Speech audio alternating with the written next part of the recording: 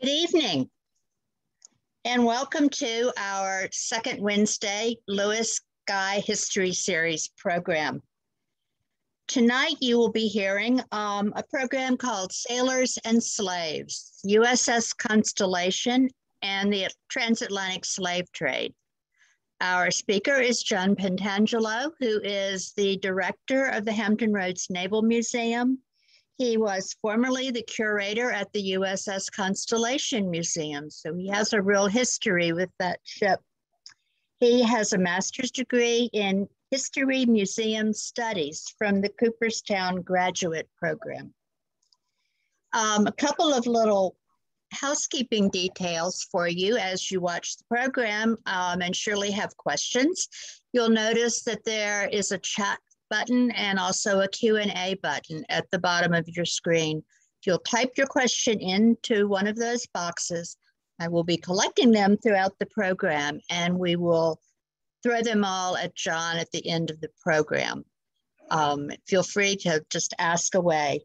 I am so glad that we are able to continue to have our programs through the miracles of technology, even while we're not able to meet in person.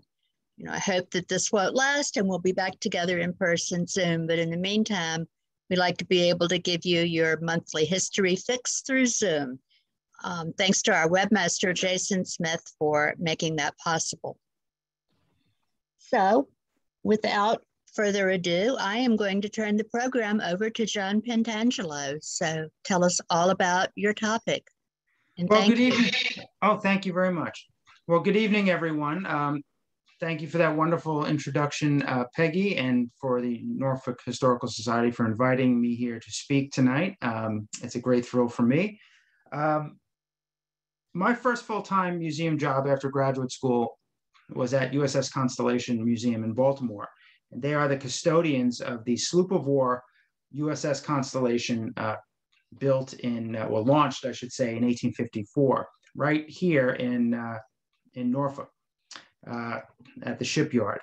While I was there, a descendant of a crew member who had served on board the ship while she was flagship of the African Squadron, this was right before the Civil War, called us up and said, hey, I have this journal from my ancestor who served on board the ship. I'd like to show it to you. And we said, okay, great.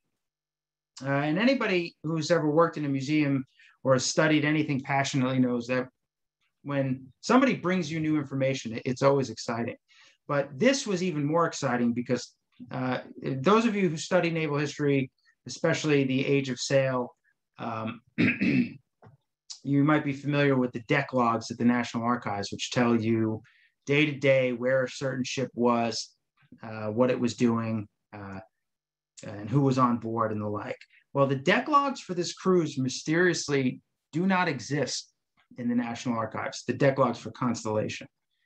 So this was something like a Rosetta Stone for us. It gave us all this information. It was very exciting. And I wasn't a trained naval historian, but I grew to love this very niche topic and have researched it quite a bit and did an exhibit about it, wrote some material on it for Naval War College Press and Sea History Magazine. So it's an interesting topic to me about a very serious topic. And not a lot of people know that the Navy was involved fighting the slave trade. So I look forward to discussing that in detail. I don't want to talk to you simply about Constellation because I know about it, but the service at the service of this ship while it was in Africa is really important to the history of the African Squadron itself. The African Squadron has a very, very poor reputation amongst historians and is largely believed to be a failure. It's kind of hard to argue. But the period that Constellation was there, from 1859 to 1861, was one of remarkable progress. And the squadron had performed more efficiently and with better results than it ever had before. So it really is an important time period. I'm going to talk about Constellation a little bit. I'm going to talk about why she was in Africa and give you a little bit of a history of the slave trade. I'm going to talk about the African Squadron itself, how it came to be. And then I'm going to talk very specifically about Constellation's time there with great detail about her capture of the slave ship Cora on September 25th, 1860, with 705 Africans on board. It's quite possibly the most dramatic moment, single day of the ship's century of service. So I have a script here and I'm going to get right down to it, and I look forward to addressing your questions. I'm going to share my screen now so that you can see the slides.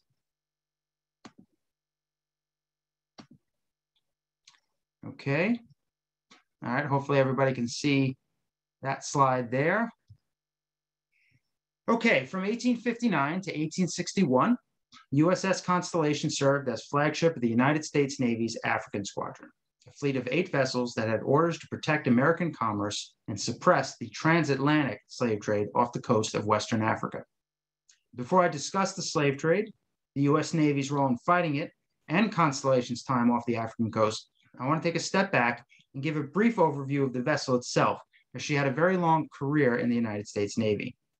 The ship, as I mentioned, was launched just across the river in the Gosport Navy Yard in 1854, which is now, of course, known as the Norfolk Naval Shipyard. When her keel was laid in 1853, it was done within sight of the old frigate Constellation, one of the first 6 frigates in the United States Navy. That Constellation was launched in 1797 in Baltimore and was thought then at the time to be the oldest ship in the United States Navy. Through the 19th and 20th century, there was a great deal of confusion about the second Constellation actually being a rebuild of the first. She most certainly was not a rebuild. The sloop of war Constellation, which I'm talking about today, pictured here in this beautiful oil painting by Tommaso di Simone in the Bay of Naples, was launched in 1854, and she was an all-new design. She's the last all-sail vessel designed and built by the U.S. Navy, and the only vessel still afloat today to have seen active service during the Civil War. USS Constitution, of course, was in service during the Civil War, but was essentially more or less a stationary practice ship for the Naval Academy. If you go to the Naval Academy, the museum there, you can see the half-hull builder's model of Constellation, which would not exist if it was simply a rebuild. She's not a part of any class of ships, and she was much larger than your average sloop of war. And a sloop of war is a vessel with its main battery on one gun deck, whereas a frigate has batteries on both a gun deck and an upper spar deck, and a ship of the line has multiple gun decks. The sloop of war only has one. So Constellation's main battery consisted of 16 8-inch shell guns. She also carried 4 32-pound long guns that fired solid shot. On her spar deck, she was built to carry 2 10-inch pivot guns fore and aft. In Africa, the pivot guns were removed entirely, and instead they mounted boat howitzers on the spar deck. One of those boat howitzers, the only surviving piece of Constellation's armament, can be found in Trophy Park on the Norfolk Naval Shipyard. There it is. Constellation's career has been called a century of service.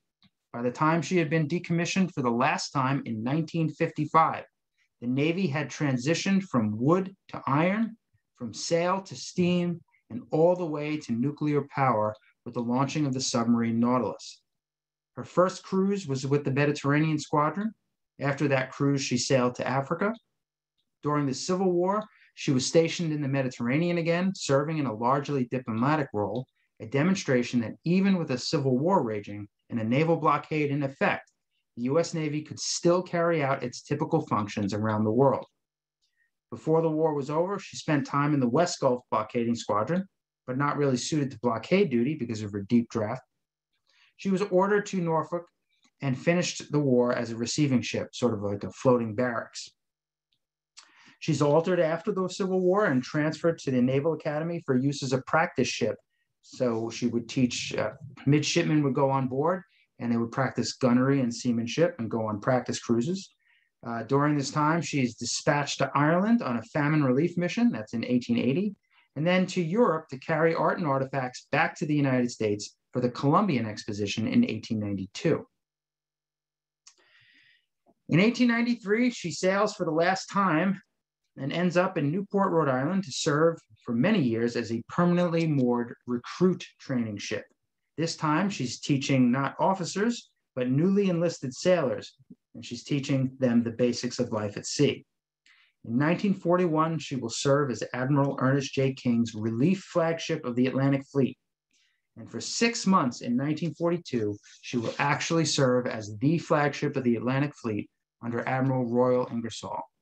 Imagine that, a wooden warship, flagship of the Atlantic Fleet in the age of the aircraft carrier and the submarine. After the World War II, she is towed to Boston to be moored next to what was then believed to be her sister ship, Old Ironsides, USS Constitution. And finally, she is decommissioned in 1955 and towed to Baltimore to serve as a floating relic. It is both a tragedy and a miracle that she was believed to be one of the first 6 frigates.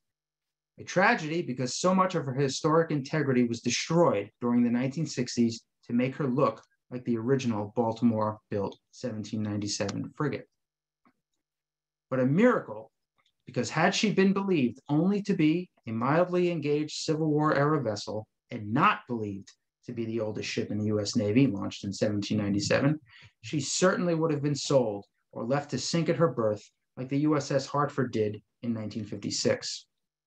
Instead, she was saved, and she survives as a historic naval ship, interpreted in her Civil War configuration, the last floating vessel to have seen active service during the Civil War, and the only historic naval vessel from the Navy's Age of Sail. She has more original timber in her than USS Constitution, which has, of course, been rebuilt many times. And that is a relatively recent picture in Baltimore's Inner Harbor. So what is this venerable ship doing off the coast of Africa from 1859 to 1861? She's part of the United States Navy's African Squadron, the only squadron out there that was specifically created with a mandate from Congress. The United States had outlawed the transatlantic slave trade and needed some way to enforce those laws. But let's go back a bit further and talk about this barbarous trade, denounced even then as a global atrocity. The transatlantic slave trade was the largest forced migration of people in history. European colonies in North and South America offered valuable resources such as gold, silver, sugar, tobacco, and cotton. To mine these precious metals and grow these cash crops, merchants and plantation owners used African slaves. Merchants then traded these goods all over the globe, generating massive wealth for the world's great maritime powers of Britain, France, Portugal, Spain, and the American colonies, later the United States, and others. The trade in Africans became the central element in the development of European and American nations in a global economy founded on slave labor. During the nearly 400 years the slave trade flourished, from 1500 to 1867, an estimated 12.5 million Africans were captured and carried across the Atlantic Ocean as slaves. The issue of slavery and the slave trade was hotly debated in the early years of our national existence. When the United States declared independence from Great Britain on July 4th, 1776, that declaration almost included a denunciation of George III's role in the slave trade as one of his many abuses of power. Thomas Jefferson, a slaveholder, wrote that denunciation in, but many of his fellow Southern delegates objected and the line was removed. Since the exports in cotton, tobacco, and rice were produced by slave labor in the states of Maryland, Virginia, North Carolina, South Carolina, and Georgia, slavery was the bedrock of their economy. Northern states shipped and traded crops produced by slaves and used slave labor on small farms and in support of business ventures as well. But as difficult as it might be to understand, many of those who still supported slavery did not actually support the inhumanity of the slave trade. The triangle trade, as it was also known, went something like this. Ships from Europe would carry trinkets and guns and metals to Africa to purchase slaves. The slaves were carried across the Atlantic on a journey known as the Middle Passage, and were sold at auction in the markets of the Caribbean and South America and North America. The ship was then refitted to take a cargo of that market's cash crop. Could be sugar or molasses from the Caribbean or tobacco from Virginia. As the American colonies matured, they increasingly replaced Europe as a point of origin. Though the slave trade was eventually outlawed in the US, American involvement persisted with financial investments, American ship captains, American-built vessels, and logistical support in the nation's great seaport cities. Look at the map here for a minute. I want you to notice two things. One is, look at the giant bar coming from the mouth of the Congo River, where it says West Central Africa.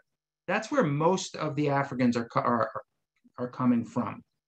Of course, they're coming from all over the interior, but they're leaving the continent from the Congo River basin. Also, to pay attention to where they're going. We're tempted to think so many of the slaves came to the colonies of the United States, but you can see comparatively, very few of them did. The vast majority are going to Brazil or into the Caribbean, specifically in Cuba. Before Africans embarked from a slave ship for a transatlantic crossing, they were captured from their villages all over the interior and marched to a slave fort, sort of a market and a prison all in one. Often the Africans were kidnapped by members of rival tribes or slave catchers employed by dealers. They were marched from the villages in the interior to the West Coast in a coffle, that's that long line you see there, and you can see them confined and bound in what's called a gori, or a slave stick. It's sort of a branched fork with an iron bar that's keeping them bound at the neck.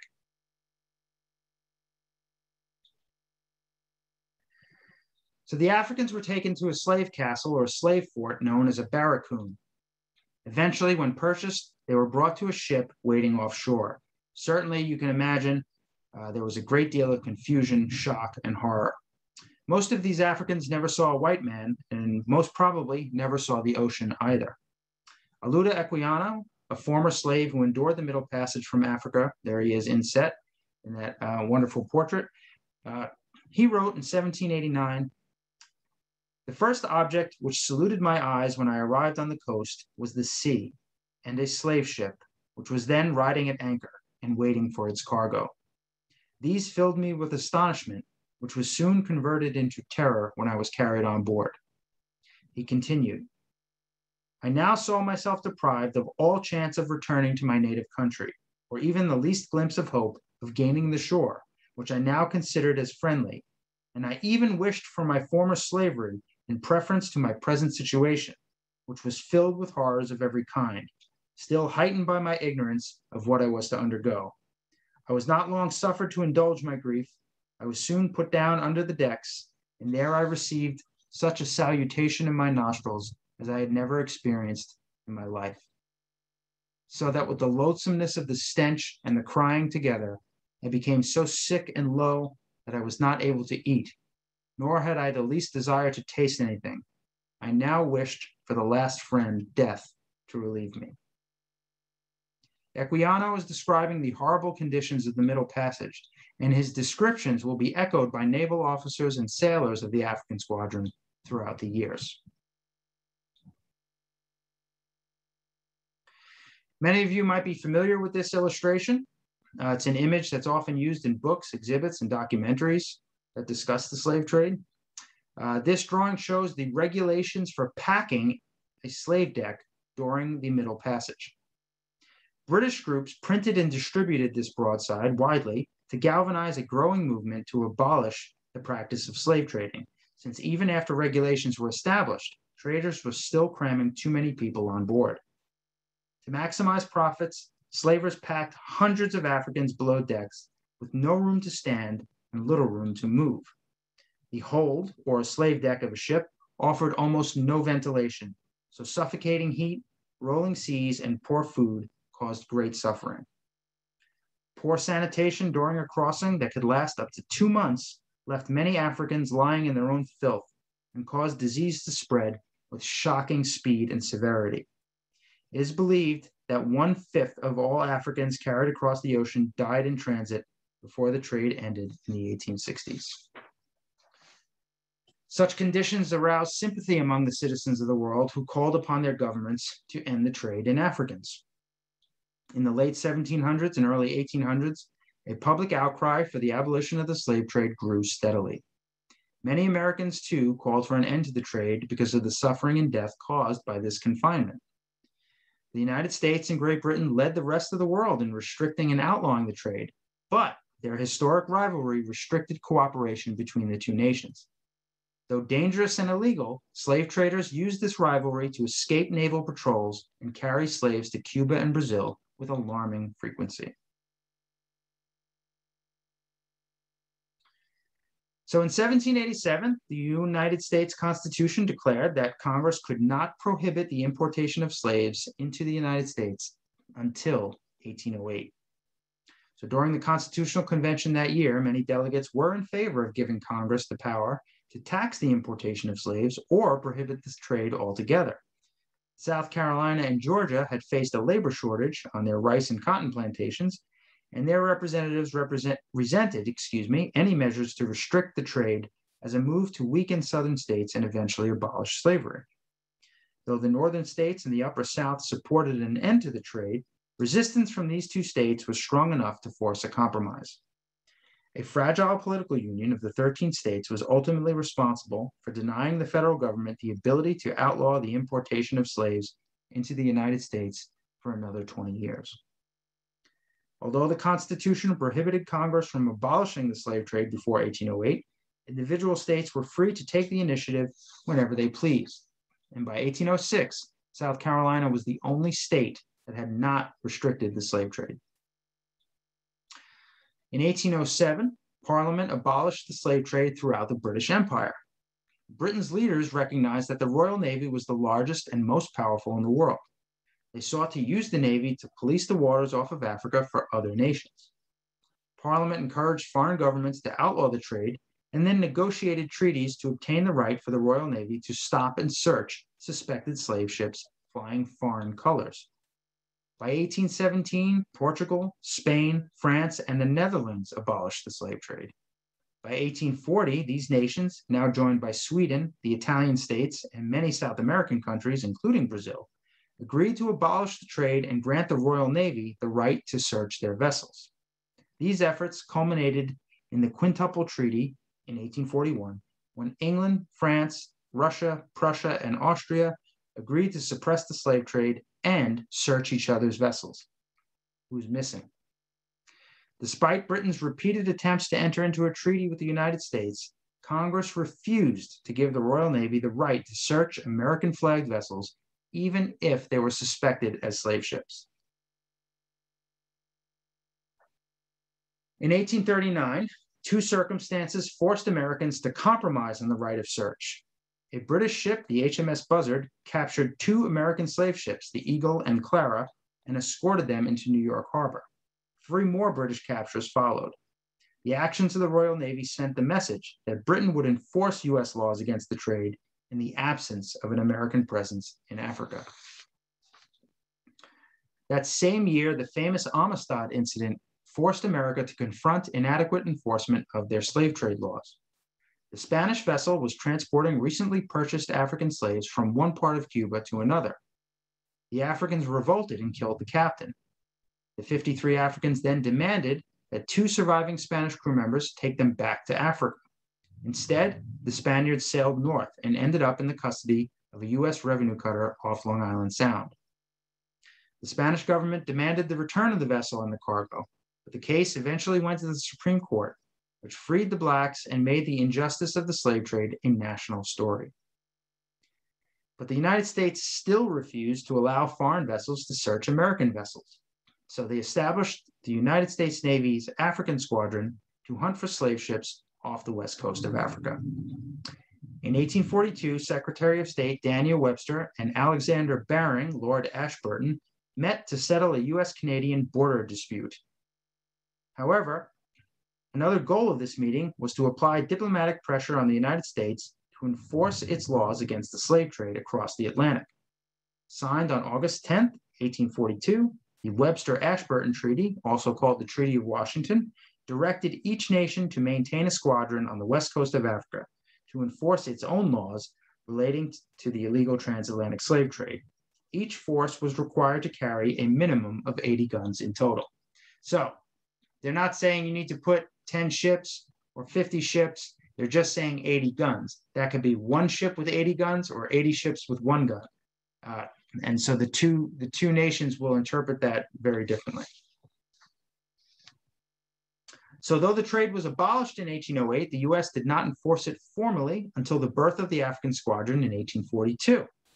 From 1794 to 1820, Congress passed many acts to outlaw not only the transatlantic slave trade in the United States, but also the participation of any American citizen or vessel in the sale or transportation of slaves across the Atlantic. Now, as a matter of fact, the United States has the most severe law, which punishes an American citizen engaging in the trade, treating it as a capital crime. So it's the equivalent of piracy, which is punishable by death. Unfortunately, without aggressive enforcement, the trade continued as slave traders and ship captains adopted secretive measures. So why did the United States refuse to allow the British to search American vessels suspected as slavers? The United States had historical fears of British interference in American trade and of the Royal Navy boarding American merchant vessels. During the Napoleonic Wars, which were not that long before, American vessels were routinely stopped and searched. American merchant sailors were often impressed into the service of the Royal Navy. The abuse of American vessels was the catalyst for an American declaration of war on Britain in 1812. 30 years later, many Americans were still suspicious of British interference in legal American commerce. And there you see this image. I forget what battle this is during the War of 1812. I think it's Chesapeake versus Shannon, but you can see that the American vessel, which I believe to be the USS Chesapeake, is flying the flag at the foremast that reads, you can barely see it, "Free Trade and Sailors' Rights," which was a rallying cry of the United States and still very much in the American ideal.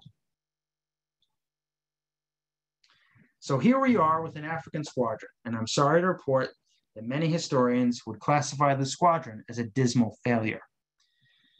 Before 1859, when Constellation arrives as flagship, it never numbered more than 6 vessels and did not include steamers.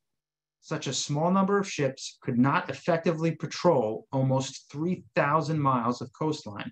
As a comparison, the Union Navy during the Civil War probably had over 500 ships just to blockade the South, which was probably about 3,500 miles of coast.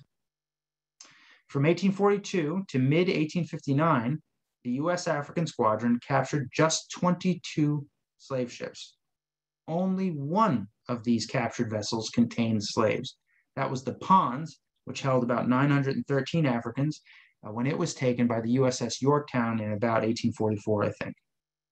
During a similar time period, the Royal Navy captured approximately 600 ships of various nations with over 40,000 captive Africans. The British actively used steamers, and the squadron typically numbered between 14 and 24 vessels. So you see 2 very different commitments to the squadrons. Before 1859, the African Squadron was typically made up of 4 vessels, usually a combination of sloops of war and 2-masted brigs, and sometimes frigates. Now, a frigate is a very good ship to combat a man of war of a rival navy. It is not really a good ship to go slave catching because it's too big. You don't need all those guns. And if it's only sail powered, you're going to have a great disadvantage against fast ships or ships that have steam power. So powered only by sail and carrying a large crew and heavy guns, these vessels were not suited to chasing the notoriously fast schooner-rigged clippers favored by slave traders. The small number of vessels was further weakened by the distant location of their supply depot, making it virtually impossible to spot a slaver. The supply depot for the African Squadron was originally located on the island of Porto Praya in the Cape Verde Islands. You can see it as the second red line there. This is 2,800 miles and a month's sail from the mouth of the Congo River, which was the center of slaving activity. It was chosen because of the fear that prolonged exposure at a depot on the shore of the African coast would increase the spread of fever among crews. Commanders routinely sailed to the Portuguese island of Madeira, up there at the top, which was 3,500 miles from the Congo River. This is where they would give men liberty after a cruise on the coast. So a cruise from Porto-Praya, the supply depot, to Madeira could take as long as a patrolling cruise down the slave coast. Cruisers spent as much time sailing to and from Porto-Praya for resupply as they did cruising for slavers. Thus, less than half of this small squadron was on patrol at any time. The slave trade under the American flag continued at a high rate. During the 18 months in 1859 to 1860, no less than 85 slavers capable of transporting between 30 and 60,000 Africans were fitted out at New York alone. Greater resources were needed to stop these vessels. Many officers in the Royal Navy expressed frustration at the weak American presence and their own inability to seize American vessels. A British officer wrote in 1857 that for nearly 3 years there has been no American cruiser in these waters, where a valuable and extensive American commerce is carried on. I cannot therefore but think that this continued absence of foreign cruisers looks as if they were intentionally withdrawn, and as if the government did not care to take measures to prevent the American flag from being used to cover slave trade transactions. The biggest problem that the United States government directed was that the United States government directed the African Squadron commanders to prioritize the protection of American commerce over the suppression of the slave trade. The naval presence off of Africa was meant to curb the embarrassment of American vessels engaging in the illegal trade being stopped at sea by the British. To make matters worse, back in the United States, slave traders were rarely tried and found guilty in federal courts. Those that were found guilty were rarely severely punished. Slave trading was a capital crime, but only one slaver was ever convicted and sentenced to death. This was Nathaniel Gordon in 1862. When the Buchanan administration finally did add more resources and demanded more efficient cruising, the squadron performed much better.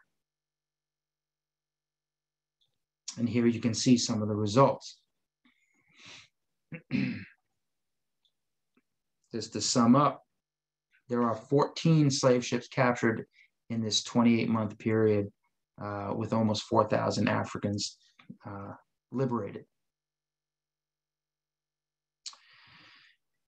It is appropriate to distinguish the service in Africa from the Navy's other squadron missions.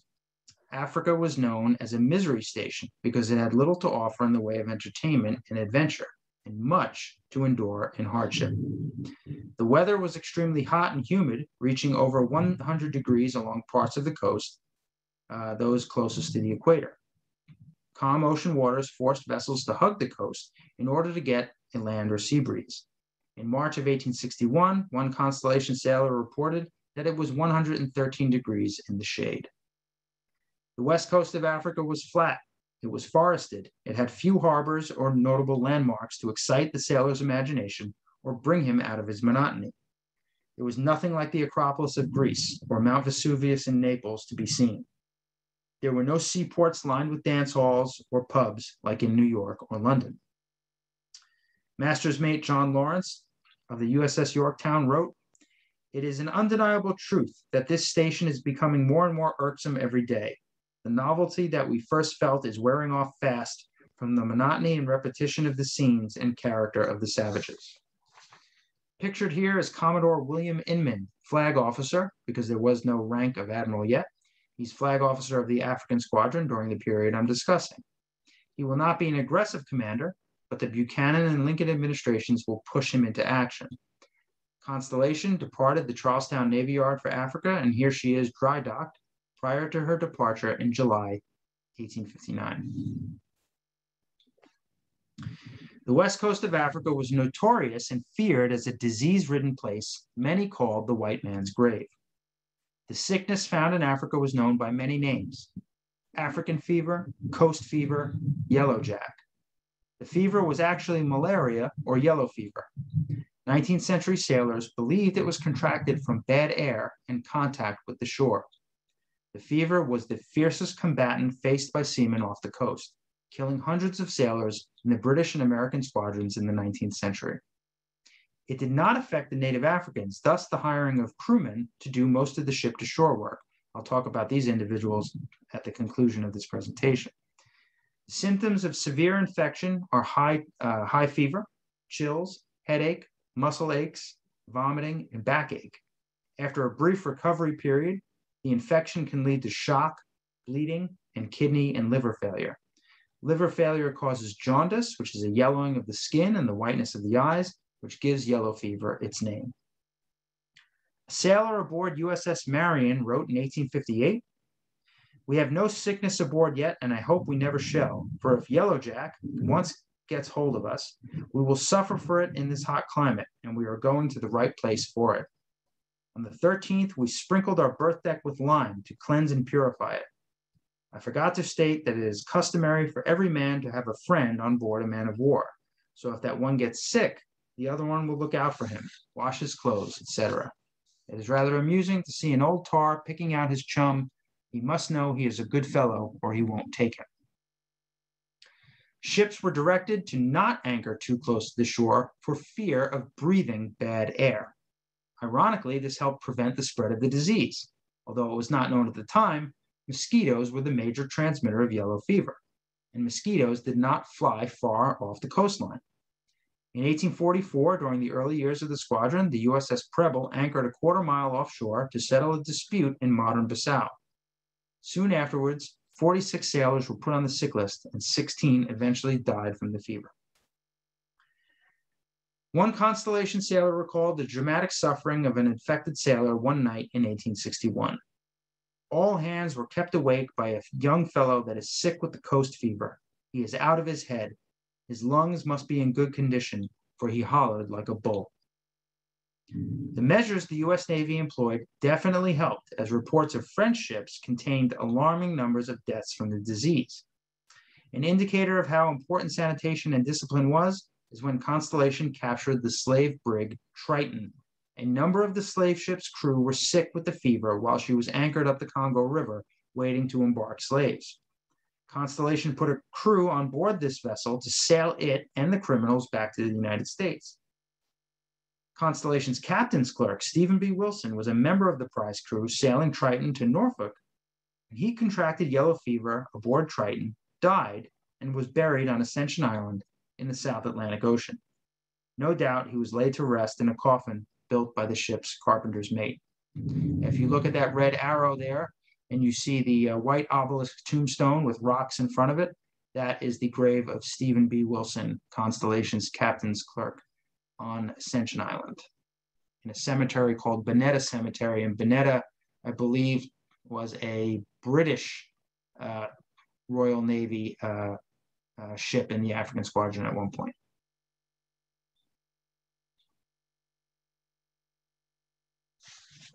Fear of the disease proved to be a great obstacle to suppressing the slave trade, and orders frequently demanded that captains and their crews not linger close to shore, where they might sight and catch slavers loading their cargo.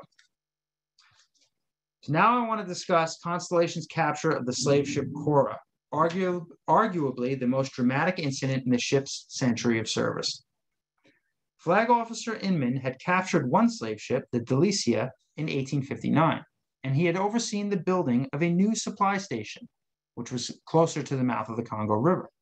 So he intended to take Constellation north to the island of Madeira for a little vacation of sorts. He arrived there in March, and although I cannot prove anyone in the Navy Department read it, an article appeared in the New York Times on March 17, 1860, in which the correspondent attacked the African Squadron's effectiveness. "We have not only detailed an insufficient force heretofore, but that force has not been efficiently employed," he wrote. The reporter also revealed that American ships spent too much time resting at the beautiful island of Madeira, over 3,500 miles from the Congo River. The reporter pointed to the irony of slave traders of all nations using the American flag to carry on this abominable traffic. With so few American vessels on patrol and no reciprocal right of search between Britain and America, the Stars and Stripes had become a shield against the Royal Navy. He pleaded for more steamers, more time on the coast, and greater cooperation with British naval officers. Well, this seems to be the straw that broke the camel's back. The Buchanan administration had taken decisive action. 4 days after the Times editorial, Secretary of the Navy Isaac Toucey sent a message to Inman to renew his exertions, and he ordered Constellation to return to the coast immediately. Within 10 days of this article, the administration declared Madeira and the Canary Islands as off limits to the United States Navy and restricted the cruising ground to an area closer to the Congo River. The message was clear. The African Squadron needed to show results. So this is the tenor over the summer of 1860 when Constellation is cruising near the mouth of the Congo River. Meanwhile, on June 27th, 1860, the bark Cora, and a bark refers to the rigging of a ship. The first two masts are square rigged, they have square sails, and the aftmost mast has triangular sails. So on June 27, 1860, the bark Cora departed New York, bound for the West African coast on what would prove to be an ill-fated slaving voyage. After a decade of use in legal merchant activity, this 431-ton Baltimore clipper was sold by E.D. Morgan and Company to John Latham for $14,000. This here is the clipper Nightingale, and like the Cora, she was a merchantman engaged in the type of legal maritime trade that is part of the proud heritage of this nation. Most ships, you have to understand, are not built for the slave trade. How could they be? Nightingale was once one of the largest and fastest ships of the merchant marine, and her depiction here in New York Harbor is an image that evokes nostalgia, pride, economic prosperity, nationhood, culture, etc. In 1861, this beautiful ship will be captured off Africa by the USS Saratoga with 961 Africans on board. The ship Cora is part of this same tradition. So in May of 1860, John Latham took the bark to a pier on New York's East River to refit her rigging and load cargo. The cargo, containing large quantities of lumber, fresh water, and provisions, raised suspicions among local authorities that the owner intended to turn it into a slave ship. The U.S. District Attorney detained Cora for examination, but later cleared the bark for her voyage. All evidence that Cora was intended for a slaving voyage was held deep within the ship. Cora's hold contained 50 cases of muskets, likely intended to purchase slaves, more than 20 cases of drugs to treat a disease outbreak among African slaves, and 47 barrels of rice to feed the captives. Other suspicious cargo might include large copper boilers for cooking food, hundreds of wooden spoons, more spoons than the crew would need, swords, firearms, shackles, and chains. Other than the presence of imprisoned Africans, the most incriminating evidence that a ship was a slave ship was the presence of a false deck known as a slave deck, or enough excess lumber on board the ship to build one. When Cora sailed for Africa, she contained over 10,000 feet of lumber. Since slave ships were originally built for legal trade, they needed to undergo substantial alterations to carry a human cargo. Thus, the slave deck, a middle deck built in between the hold and the upper deck, became the smoking gun for any vessel that had not yet loaded slaves. There you can see that dense packing I referred to in another illustration when we saw that broadside of the Brooks.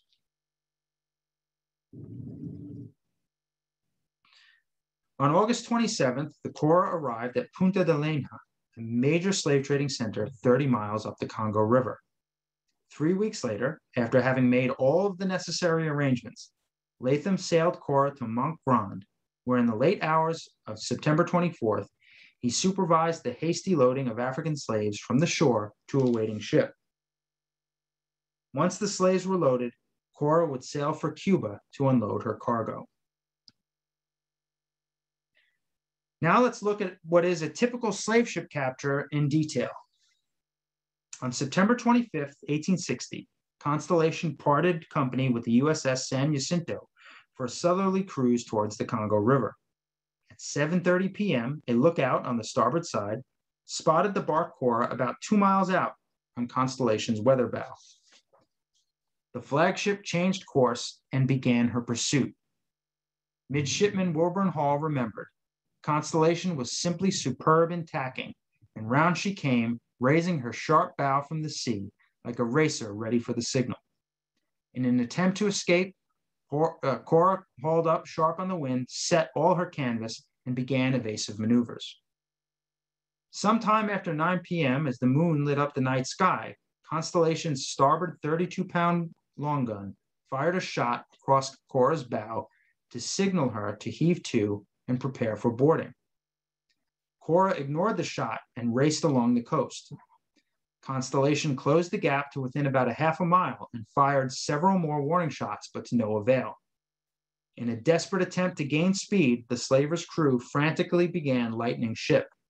They threw an empty boat, hatches, anchors, spars, and casks into the ocean.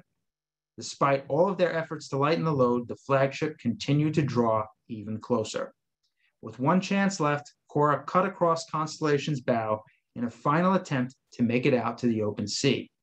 Constellation's next shot cut away part of Cora's rigging and forced the bark to give up. A boarding party led by First Lieutenant Donald McNeil Fairfax, you see him there on the left, boarded Cora and immediately discovered 705 African slaves crammed together on the slave deck. This included men, boys, women, young girls, and babies. According to Ordinary Seaman William Leonard, he wrote, "This being the first slaver I ever saw with slaves in, my curiosity led me upon the slave deck. The scene which here presented itself to my eyes baffles description. It was a dreadful sight. They were all packed together like so many sheep, men, women, and children, entirely naked, suffering from hunger and thirst. They had nothing to eat or drink for over 30 hours. As soon as the poor Negroes were aware that we were friends to them, they commenced a shouting and yelling like so many wild Indians. They were so overjoyed at being taken by us that I thought they would tear us to pieces." Midshipman Wilburn Hall also recalled the revolting stench of so many men, women, and children crammed together with little or no sanitation. The young officer later wrote, "The slaves were nearly all on the slave deck, shouting and screaming in terror and anxiety. I leaned over the main hatchway holding a lantern, and the writhing mass of humanity, with their cries and struggles, can only be compared in one's mind to the horrors of hell as pictured in former days. As the ship's hatches were opened, a landsman named William French, you can see him in the photo there as an old man recalling his naval service. French recalled that the captives came tumbling out of the hold, yelling and cringing. They ran forward and crouched on the bow. They were nearly starved." Upon hearing that Cora was a slaver with hundreds of terrified Africans packed below, Constellation's crew let out a thunderous cheer. The crew, you see, was entitled to $25 for every recaptured African slave landed in Liberia, as well as a portion of the proceeds gained if the slave ship was sold at auction. By law, half of the proceeds for the ship's sale went to the Naval Retirement Fund, but the other half was divided amongst the crew. In addition to the slaves themselves and the slave deck, there is plenty of suspicious evidence on the Cora. Some of it is detailed in that list I told you about earlier. But members of Constellation's crew also discovered a passenger list. And this list of passengers and crew found on board lists a man named Loretta Ruiz and a number of other Spanish passengers. The existence of passengers as well as crew might raise suspicion. One newspaper reported it is a common trick of the master or owner of a slaver, when seized, to represent himself under an assumed name as a passenger. Captain Latham gave the name Loretta Ruiz and told Constellation's officers he was a Spanish passenger. There were 7 Spanish men on board who were likely to become the crew for the voyage home. By sailing to Africa under the American flag, they could avoid seizure by the Royal Navy and took their chances with the tiny American squadron. But once slaves were loaded on board, the vessel was often sold to a foreign crew to avoid a death sentence in an American trial. A slave ship was also likely to contain double sets of registry papers, an extra false logbook, flags of various nationalities to confuse an American warship, and forged American consular seals to avoid detainment by the Royal Navy. Taking the slave Cora was just the first step, since now the U.S. Navy was responsible for the livelihood of the captured slaves. On the 27th of September, sailors from Constellation finished repairing Cora's rigging for the journey back to the United States. Inman ordered a prize crew of 11 sailors and 3 Marines led by Master Thomas Eastman, pictured there on the left, to sail the bark to Norfolk, Virginia for adjudication. The crew first sailed to Liberia and delivered the Africans into the custody of Reverend John Seas, the United States agent for recaptured Africans. Despite the measures to improve living conditions and orders to enable them to have as much pure air as possible, 11 Africans died before reaching their destination. Now, the Republic of Liberia was the designated haven for Africans on board slave ships seized by the United States Navy. There was no single home to return the rescued slaves to, and many American officials feared that returning them to the Congo River Basin would only result in their recapture and resale as slaves. So the U.S. government supported their relocation to Liberia. Local committees assisted the traumatized Africans who were called Congos after their arrival.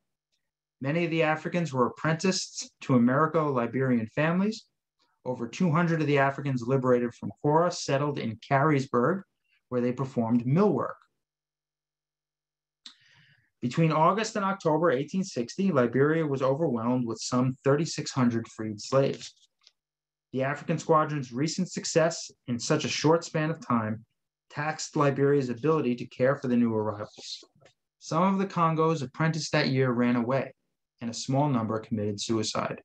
With no family or friends and no way to return home, most conformed to the dominant culture and adopted new lives.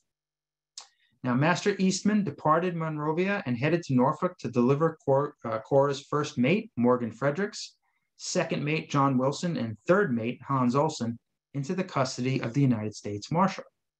Due to adverse weather, he sailed Cora to New York and anchored off the Brooklyn Navy Yard on December 8, 1860. The evidence was damning, and the U.S. District Court in New York confiscated Cora and auctioned the bark for $8,900. On March 7, 1861, Cora was seized once more for suspicion as a slaver, this time by the revenue cutter Harriet Lane. Some of Cora's officers did not wait for a verdict on their guilt. Less than 24 hours after Cora's arrival in New York, Morgan Fredericks broke out of his stateroom, climbed through a porthole, or so we were told, and plunged into the East River. Many suspect he was actually helped by a deputy marshal to escape. Captain John Latham was brought to New York in the United States store ship Relief. After the court denied his bail, a mysterious friend negotiated Latham's furlough from a prison to buy him a suit at Brooks Brothers on Broadway. The Tombs prison you see pictured there is where Latham was held. While the deputy marshal who escorted Latham was himself trying on a suit, Latham and his friend escaped in a carriage waiting outside. Mates John Wilson and Hans Olsen denied knowledge that they were serving on a slaving voyage until they reached Africa. They pled guilty to violating the Act of 1800, a lesser crime of voluntary service aboard a slaver, and the court sentenced them to 10 months in prison with a fine of $500 each. 4 other seamen were brought into court, but their cases were dismissed. While all of these court proceedings were taking place, the U.S. Constellation stayed on station and captured one more slave ship, the brig Triton, on May 21, 1861. On August 11th, she set sail for the United States for reassignment. The Civil War had been raging for months, and Constellation was needed elsewhere. The crew of divided sympathies would have an uneasy cruise back across the Atlantic. During the Civil War, the ship protected commerce and served diplomatic functions as part of the Mediterranean Squadron. Occupied by a war on American soil, the Lincoln administration finally agreed to allow the Royal Navy to search American vessels suspected to be slavers. This Anglo-American treaty was signed on June 7, 1862. The African Squadron was no more. During the period that Constellation was flagship, the squadron captured 14 slave ships and freed almost 4,000 Africans from a life of servitude in the Americas.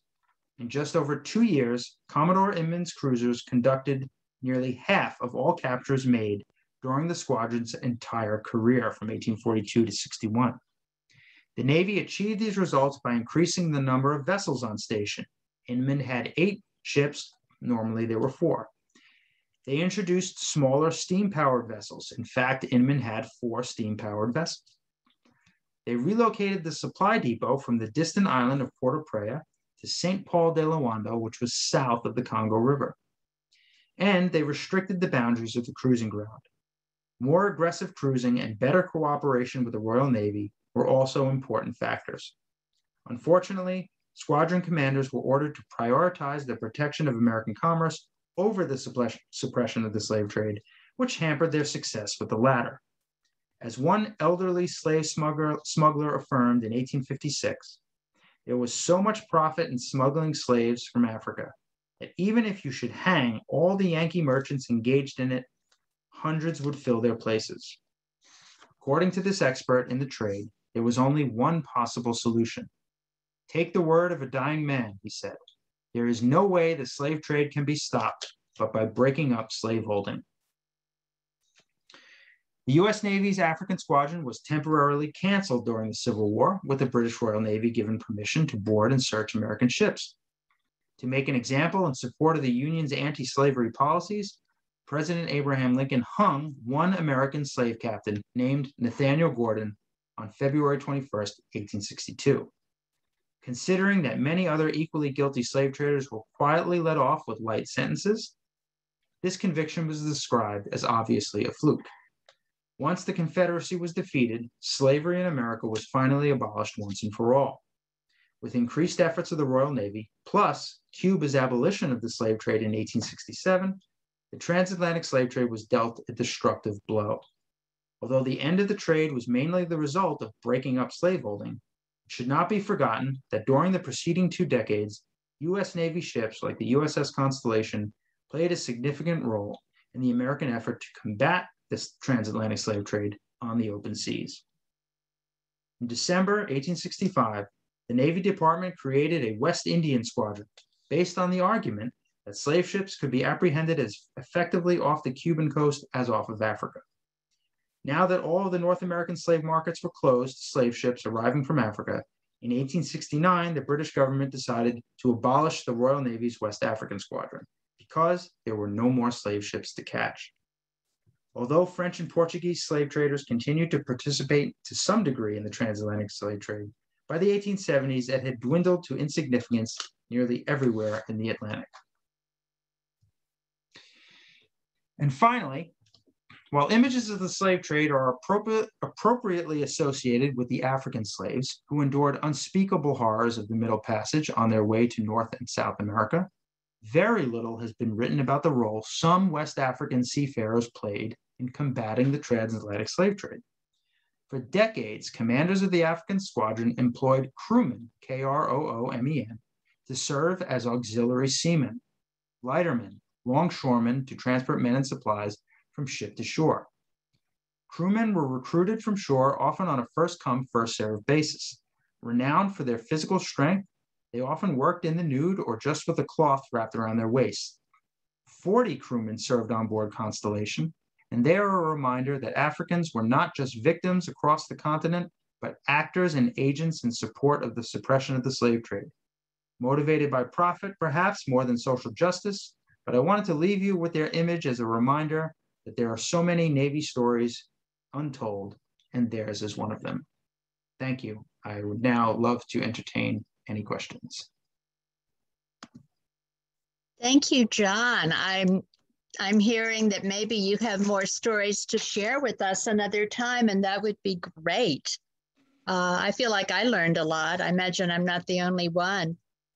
We've had so far one question and one comment. One of our Norfolk Historical Society members is a former commander of the USS Constitution. That must I be think you know Chris. who I'm talking about, I bet.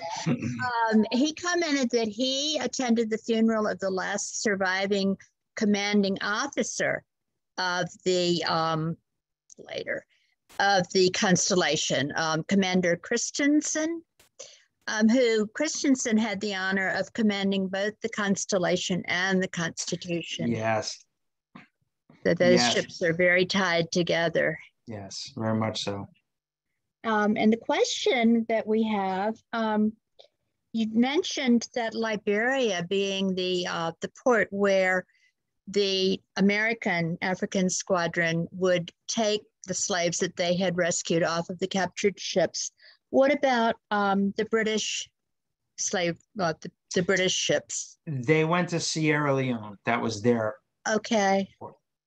Yeah. So that was, what did you say, about 9,000 and some captured well, slaves? in the period that we're discussing, I think there were almost 4,000 that went in that Okay. 28-month period, but then there were more over the years.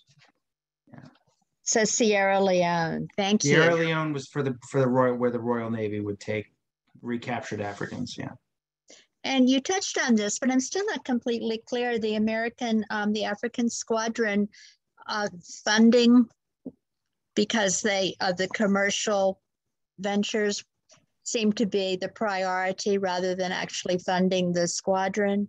Yeah. So, in every time a flagship takes command of the squadron, they're issued orders or instructions from the Secretary of the Navy, and they often repeat themselves. If you go to the archives and look, they constantly use the language protect American commerce and suppress the slave trade. But the slave trade is the actions to actually hunt for slave ships were secondary.